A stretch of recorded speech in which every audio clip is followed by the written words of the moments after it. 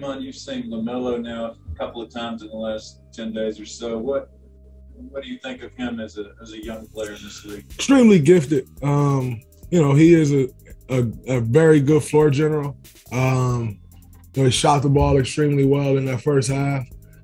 And, he gives these guys confidence. When he's out there on the floor, they have a different confidence. So, it's good to see from a young guy who kind of commands the respect of his teammates the way he does. And, you can see the way they respond to him, that everyone's looking to him. And it takes a special person, a special player to be in his second year, at the beginning of his second year, and kind of getting the respect that he gets from those guys. So it's good to see.